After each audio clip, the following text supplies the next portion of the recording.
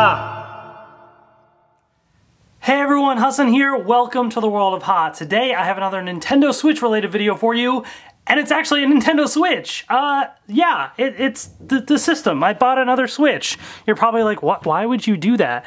So Nintendo is releasing a Switch Lite, which is a miniature portable only version of the Switch. I'm not really planning on getting it, but what they also announced is they're taking the exact same Switch before, but they're updating the internals ever so slightly. There might be like a new chip or something, but basically the byproduct of that is this is gonna have like double the battery life. So instead of like 3 hours of battery, you're gonna get like 6 hours of battery life, which is a significant upgrade in battery life. However, everything else should theoretically be the exact same. I've seen impressions and things that people have been saying online, and it's supposed to be the exact same. People say, wait, did they fix the Joy-Con issues? No. Is there better performance? No. At least as of the recording of this video, the only thing that Nintendo has enabled with this new Switch is because of the new internals, there is now better battery life. Everything else, exactly the same. So should you upgrade? Depends on how much you use the Switch portably or not, right? Like, do you need the extra battery life? It's a brand new system. Like, so it's exactly the same otherwise. And I'll show you that. I'm going to do an unboxing and a comparison. What I'm also going to do is I'm going to take my existing Nintendo Switch that I have, and I'm going to transfer over my stuff onto here and kind of briefly show you the process for that, in case you're wondering. If you are somebody like me that bought a Switch either on launch day like I did or later, then, you know, if you want to upgrade, you'll kind of find out the process.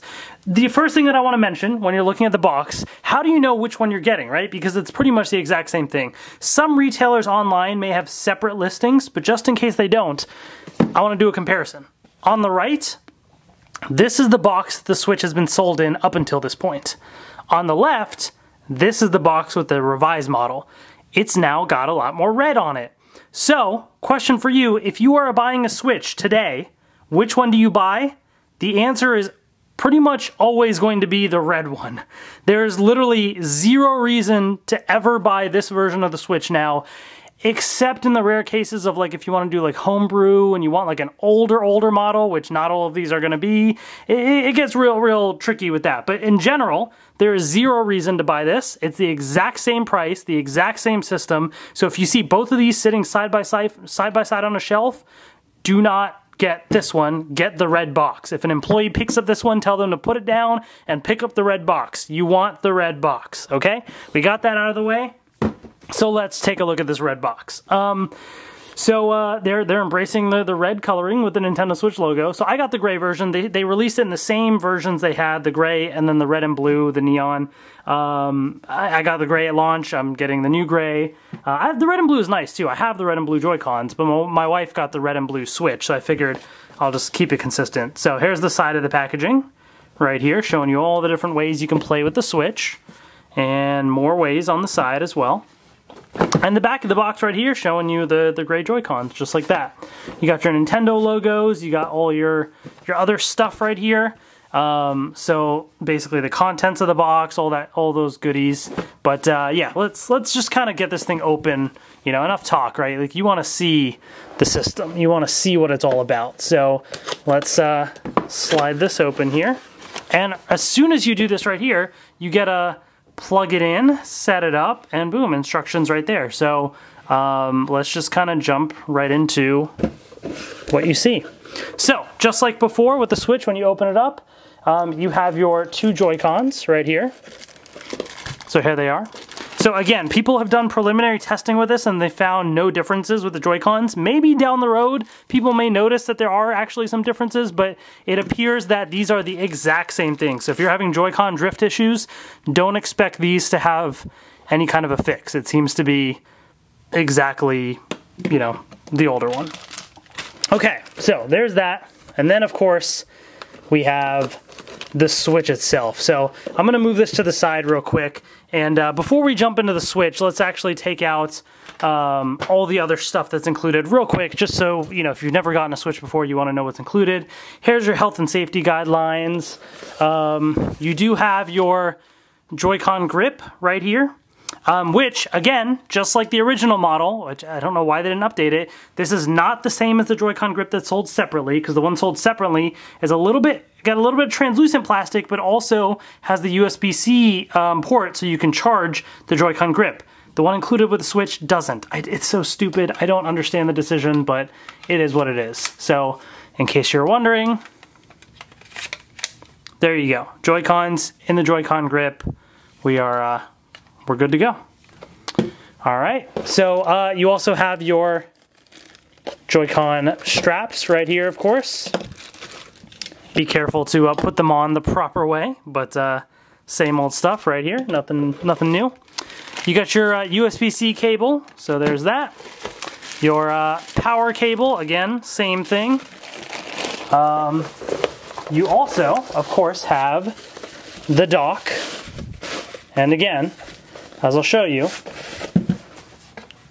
it's the same thing. So if you have a Nintendo Switch dock, there you go.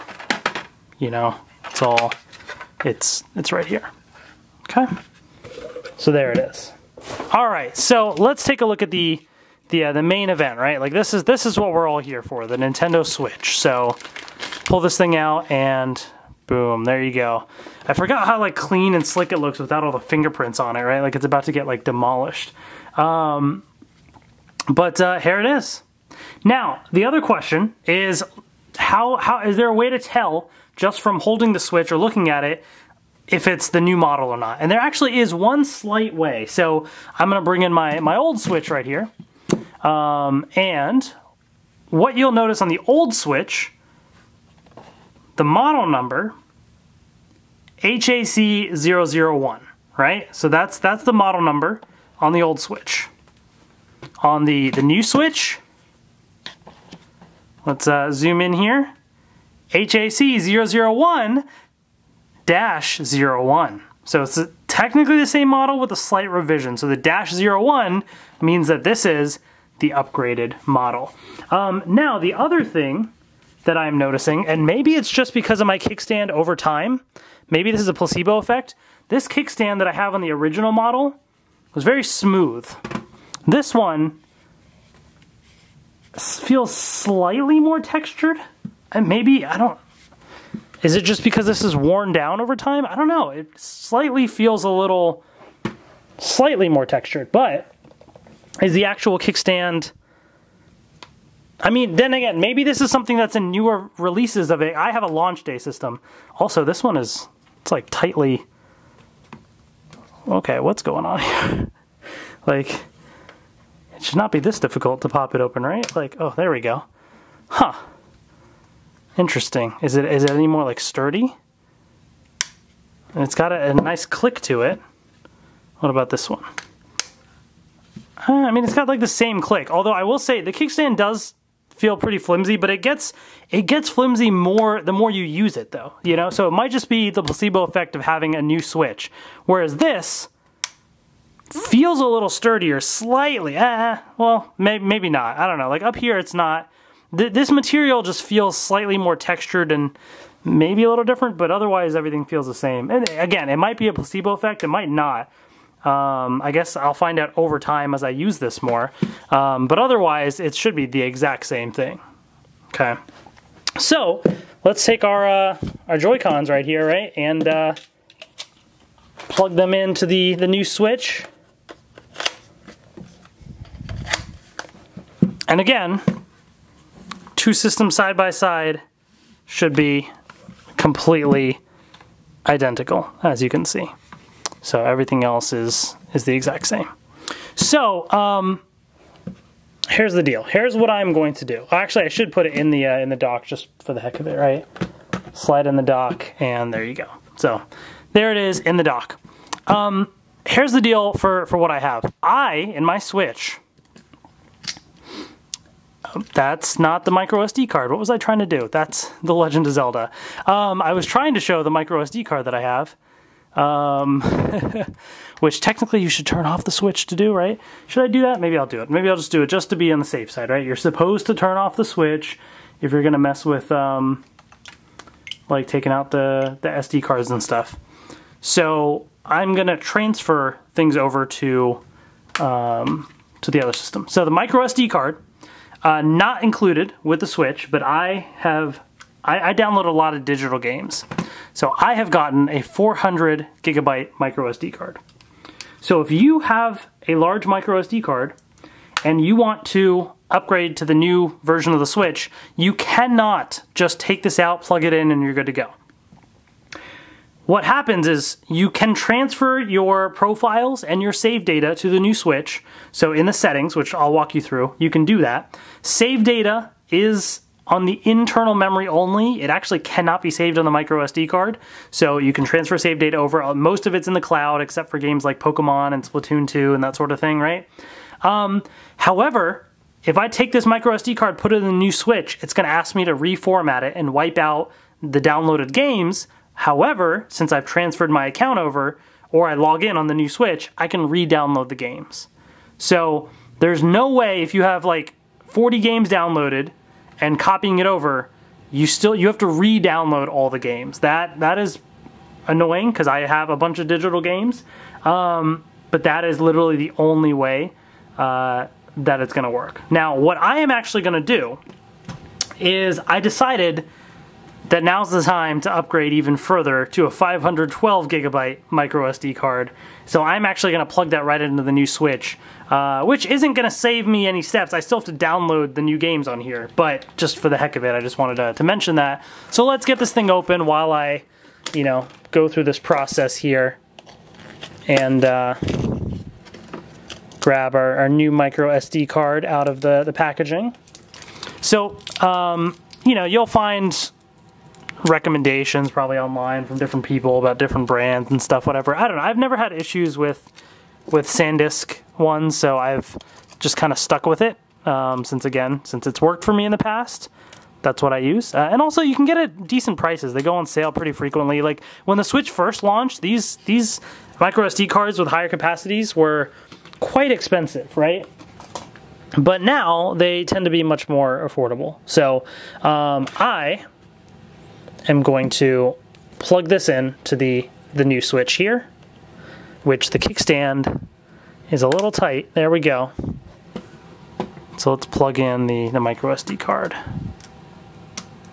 And all right, so we're good to go on that. So here's what we're gonna do. Let me actually take out the Joy-Cons because I want to hear the click when I first turn this on and do it. So let's boot this thing up. All right, so this is the new Switch right here. Nintendo Switch. All right, it's asking to slide the Joy-Cons. You guys ready for this? All right, there's the click. Can I turn the volume up more? All right, ready? There you go. Oh, so satisfying. There we go. By the way, I have my bright studio lights shining at this, so don't think of, like, this is like if you are in like direct sunlight, like this is how it's probably going to be because these are bright lights, but it's still pretty readable. So I'm going to go through the setup here. Let's accept the end user agreement. It's going to want to connect to the internet.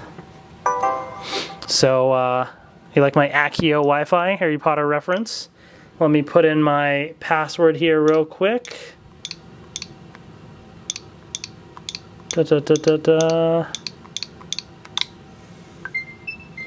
Alright, so connecting. Meanwhile, let me turn on the old Switch and go into the settings, system settings.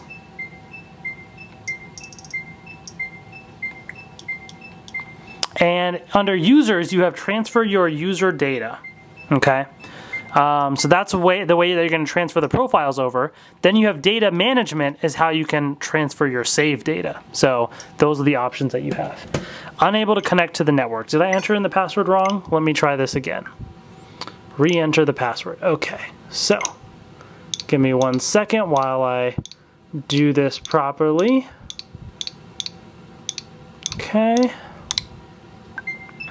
Connecting to the internet. Let's see if this goes through. Okay. Oh, I see some check marks. Okay. Oh, time zones. Okay, let's see. We are down here. In the... Where, did I skip it? Is it minus something? No, no, no. It's up here, isn't it? I think I skipped it. Is it minus 5? Oh no, maybe it's minus 4. New York and Toronto. Yeah, okay. Would you like to connect to a TV and play on a larger screen? I will do this later. Detach the Joy-Con controllers from the console. Okay. Let's open up the kickstand here while I do that. Oh, it does say low battery on the controllers though, so I don't know how far I'm going to be able to get with this. Left stick to select next, press A on the right controller. You can use it different ways, got it. Transferring users and save data. So there's an option right there, wirelessly transfer one user and all their save data to a nearby console. The transferred user and save data will be deleted from the source console. Okay, perfect. I want to move things over. Downloadable software purchased by the transferred user will no longer be playable on the original console, but can be played on the target console by downloading it again from the eShop. See? About other data. Screenshots and videos taken cannot be transferred. So, keep that in mind. Screenshots and videos, you can probably move them over to your computer and save them there, but they cannot be transferred. So, that's one thing to keep in mind. So system updates required, so let's do the system update. I'm going to reconnect the Joy-Cons, update now, so that they can, you know, keep charging. All right, so this is going to be updating, and we'll let it go through, and then I'll, oh, update complete. Wow, that was quick. The console, I was about to say I'll stop the video and come back, but the update is already complete.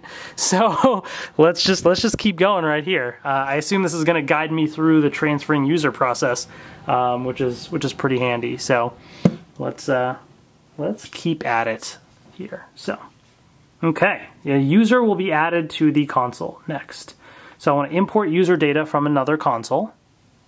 Okay. Do you still have the console with the user you want to import? Yes. Will you keep using the previous console in addition to this one? No, I'm basically going to wipe it clean. So I'm going to say no.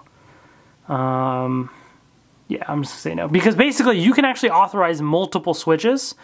And play your games, your downloaded games on multiple switches. There are some restrictions, that sort of thing, but yeah, but I want to move it all the way over to the new switch. So, all right, let's hit transfer. The console will connect to the internet to check whether a system update is required. All right, unable to connect to the internet. Let's try again. I set the internet on the new switch. It says it's registered, so let's hit that one. Let's connect to this network. And okay, there we go. Now connected. Please connect the AC adapter. Oh, maybe that's what's going on. It needs to be charged. So let's get our AC adapter out of here.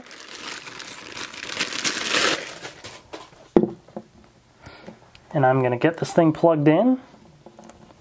All right, let me plug this in down at the bottom. And all right, let me plug this in and I'll be right back. All right, so I got it plugged into an AC adapter, so now it's asking me to sign into the Nintendo account for the user that will be transferred. So let me get signed in on here. Oops, sorry. Okay, trying to remember which account was what. I have a couple different accounts because I have a European account, a Japanese account to connect to those eShops. So I'm going to sign in real quick. Give me a second. Put in my username and my password here.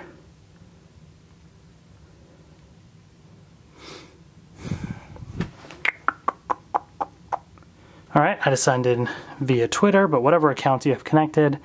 Hudson, there we go. Hudson will be transferred to this console. Please ready the console from which Hudson will be transferred. It is ready. Okay, so continue the preparations on this other console. You can go to System Settings, Users, transfer your user data. So that's what. That's what I was just saying here. So in the other switch, System Settings, Users, transfer your user data. Next. Oh, I set up parental controls because there's an app that tracks your like usage, kind of like an activity log, which I love the activity log, so I had to set that up. So give me a second here. Let's see.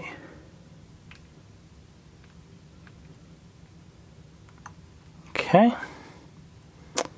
Oh, I need AC adapter for this one. Okay. I guess you need to make sure that both of your switches are powered, so keep that in mind if you are trying to do a system transfer. So let me go grab another AC adapter from the old switch.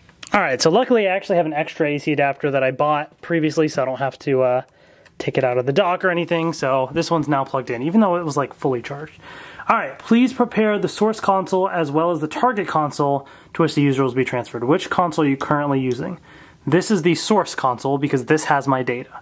So this is the source console, and I'm transferring the user Hassan. Alright, so it's going to transfer my user information and save data. So we're going to continue. Okay, continue the preparation on here. Source console has been found. Select transfer on the source console. So now, go back to this one, we're going back and forth. Transfer. Transferring user information and save data for Hassan. So now on the new system, it's got a percentage bar right here. I have no idea how long this is going to take. I have a bunch of games, so since this is just save data, the file shouldn't be too large, but still, it's a bunch of save data. So, it looks like, okay, it's taken about, let's say, 12, 13 minutes. It's kind of fluctuating a little bit, but it's taken a little bit of time here, about 10 minutes or so. So I'm going to let this run through, and then we'll come back and see what happens when it's done. Alright, so we're continuing here, and it now says finishing at 100%, so let's check back in and see what happens when we're done transferring the user data. Oh, I heard a sound. So on the source system, it says end. Your user information save data has been transferred. Okay, interesting. So all my games are still here, but I bet if I tried to play them now, what would happen? So let's say if I tried to do Super Mario Odyssey, because it was purchased under the American account. So if I go to here, checking if the software can be played, user cannot play this software. That's right. So it was playable under any account on the Switch because my main account purchased it. But since my main account is no longer on the Switch, I can no longer play these games, which makes sense. So on this side here, it's still finishing. I'm not sure what's taking the extra time here. Hopefully nothing gets lost in the... Okay, there we go. Whew. And additional users can be added as well. Okay, cool. So actually, I'll skip this step. I know I can go to the settings and add everybody else, so I'll come back. I'm not going to bore you all with all that. Nintendo Online, okay, I already have it. Configure parental controls. Do I want to set the... I like the activity log. I like it. I'm gonna configure parental controls. I know people are like, I get comments on videos, why do you have parental controls? You're such a kid. No, it literally, there's no restrictions, but there's a parental controls app installed, and so what this allows me to do is it's kind of like an activity log. So, okay, I have to go to the parental controls app, and I'll show you guys now. While I'm here, might as well do this. So here's the Nintendo Switch parental controls app, and the cool thing about it is, yes, there's the activity log on the Switch itself, but this has got a little bit different information. You can see for any user, so if I go to myself, I can see the month of July, the games that I've played the most, and so I can go backwards. I can go to June, I can go to May, tell me the games I played the most. But also, if I go into a specific day, it'll tell me, like if I go to, let's say, do time, actually, let's see. How can I know there's a way to, maybe it's under time played, there we go. So time played, I can scroll back through and see specifically, like Friday, this is what I played, and these specific games. So it's just like the old activity log that they used to have on the systems. So I can kind of go back and see what I spent time playing, which is kind of cool. I like it. I think it's pretty fun. So again, I have no restrictions, but okay. Enter registration code. So let me go to the settings. Add a Nintendo Switch console. Okay. Next. Registration code right here. 193198, okay. And use your Nintendo Switch console for the next steps. Yes, I would like to register the app. Okay. Continue setup on smart device. So let's do set parental controls. Actually, I mean, if I just no limit, okay, no limits and no restrictions. Next. Cool. So basically, again, it's set up exactly how I want, and on switch number 2, as it's calling it, which I guess I can rename, it'll track all my activity, which is pretty cool. I think it's a fun little activity log in a way. Setup is now complete. Press the home button to open the home menu, and controller update is available. Okay, update now, yes. Every now and then with system updates, there are actually controller updates too, which gets missed by a lot of people. I have a bunch of Joy-Cons, so it becomes a pain to update them all, but it actually potentially will help things out. So it's always good to check the system settings and see if there's any controller updates. So if you go into the settings, you can actually see, go to the controller section and see if there's any updates. But yeah, I mean, I think everything should be here now. So I'm going to do a quick little check of 1 or 2 things and show you that it's all here and we're good to go. So once it's done updating, we'll just double check and verify. And then I would follow the same process going into the settings on both systems to transfer over the remaining users that I have as well. So update complete. All right, insert a game card or download software from Nintendo eShop. But if I go into my account right here, give me 1 second because I don't want it to show the friend code right now. I'll scroll down. Okay, well, it does have all my playtime and stuff, just like before, right? It's got my friend list. Everything is all connected. But what I can also do is I can go into the eShop now.